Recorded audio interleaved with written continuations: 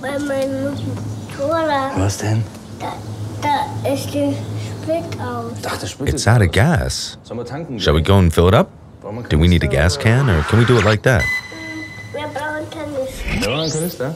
We need a gas can. Here we have the oil and the gas. We can use this can here. Kanister nehmen. Schau. Wo muss das rein? Where do we fill it up? Da. Here? Alles klar? Jetzt kannst du wieder fahren. Okay, good to go. Jawohl.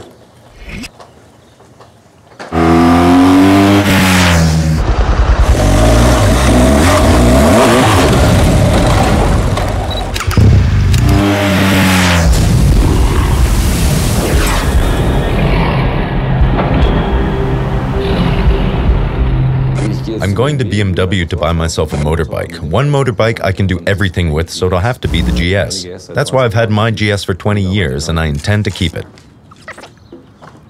Okay, we'll put yours to the left. It doesn't matter if I want to go fast or slow, or if I'm in a good mood or a bad mood. I just feel great riding it. It's just perfect.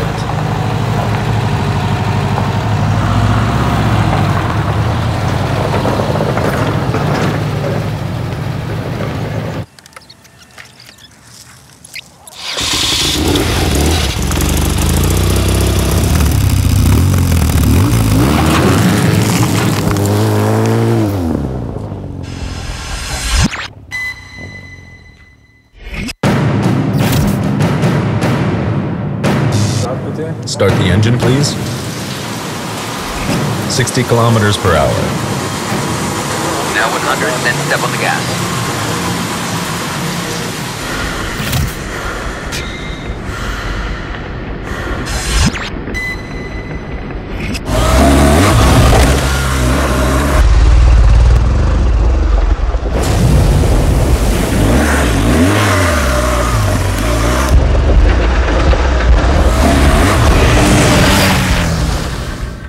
I was able to actually experience this absolute highlight when I was allowed to ride myself for the first time. The lightness really hit me. It's indescribable. You set off and immediately you're hungry for more. You haven't even covered a single kilometer and you want more, more, more.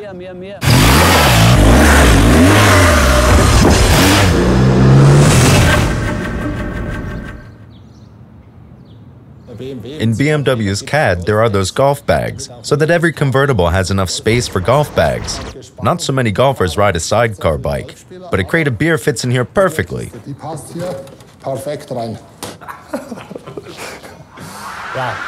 My personal bike is this 800 GS.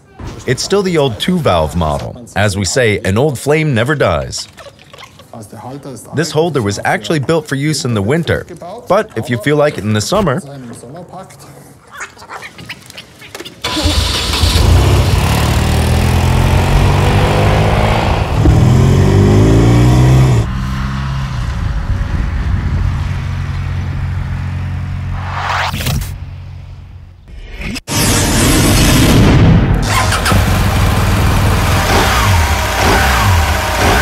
even when I was a little boy, I always admired the GS Paris Dakar in the shop windows. Now I'm allowed to work with it. That is fantastic.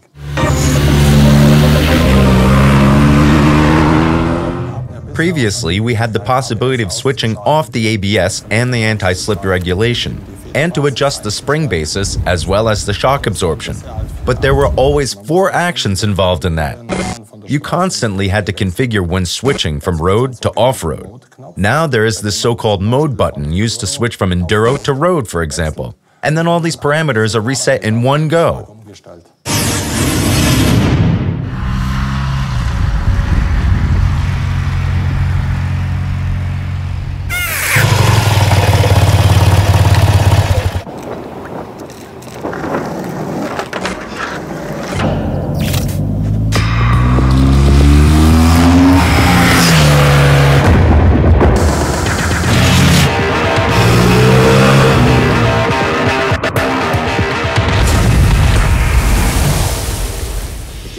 GS, that means normal roads. Relaxed riding on country roads, easy riding and such things, plus luggage.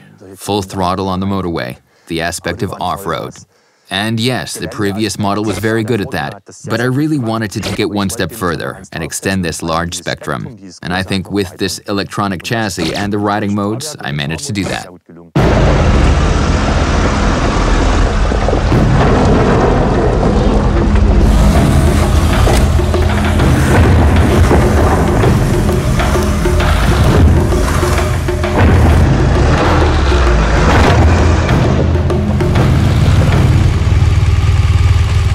For one thing, I'm able to now explore a route here. I take a ride and want to use a soft mode, want to absorb the pebbles, and then I see a passage and say to myself, maybe I can jump this water ditch. Then I reset with the touch of a button and can do a neat jump without having to worry about spinning.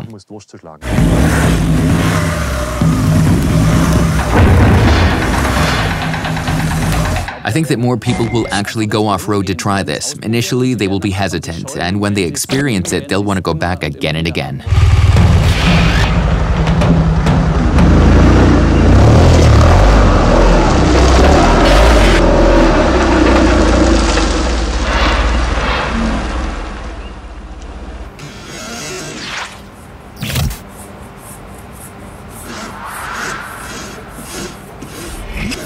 This is relatively wide. At the end of the day, we shouldn't be too wide so that the thing falls out of the vehicle, so to speak. We don't want that. It has to look integrated. Roughly about 6 millimeters out, and then pull it outwards again up there. I personally really like that, as this will enhance how the shadow falls here. Before the GS, we even had the opportunity to create a so-called visionary model. Totally free of any limitations. Wheelbase was there, of course, boxer as well, and the rest was about having crazy ideas. So in 2007, we'd created such a model, and that was cool. Now the adjustments. Forward. Okay, that fits. Great.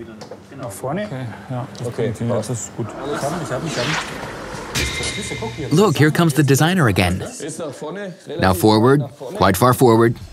Now the little gearbox, nicely lubricated. Take your time, Ralph. Yes, not a problem. It's only 9:30. All the way to the front, guys, yes.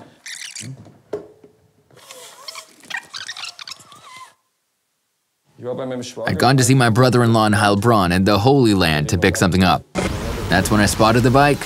I asked him what he was doing with the machine, and he said, just take it. That's how I got a GS. In 1983, I could not afford buying one. A beautiful engine. It's a real monolith, isn't it? Slim toward the front, and then you see this huge thing, and you think you'll get caught in every corner, but that's not the case. What is really different is that we have moved the mass away from the center towards the front. It pushes forward. It really wants to go for it and go full throttle. That was really important to us, so that even from far away, everyone can see it coming and realize, hey, that's the new one.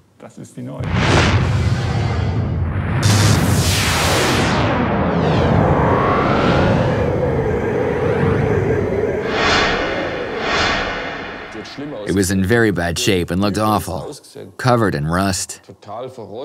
First, we had to overhaul the carburetor just to a minimum level. And then I rode this thing that almost fell apart all the way to Venice, without any problems.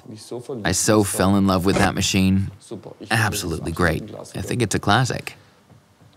So, you want a beer? When it came to the headlights, we had the opportunity to realize full LED headlights with integrated daytime lights that go around this U-shaped element containing the lens package. For the high beam and the low beam, there is another X element. The LEDs sit on and it spreads out like that. Looks really cool.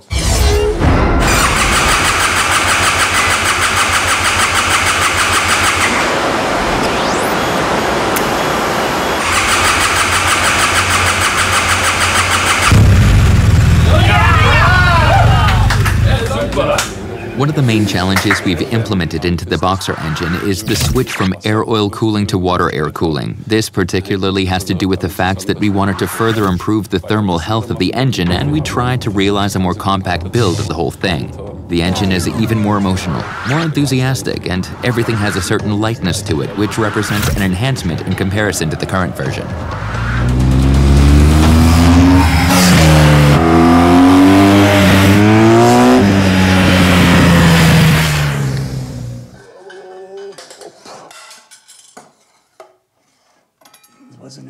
No, I don't remember where this is from.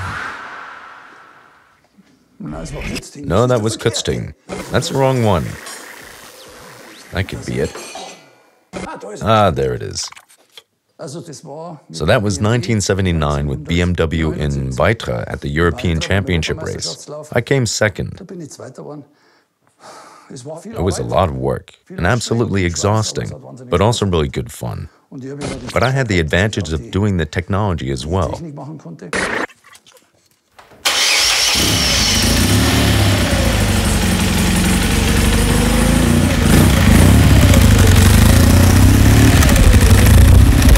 That was the original base model, yeah. I left 6 years ago now, and time doesn't stand still. I know my ex-colleagues are good people and know how to build motorbikes. So, I'm really looking forward to finding out what this bike can do. Laszlo. Hey Rafi, great to see you.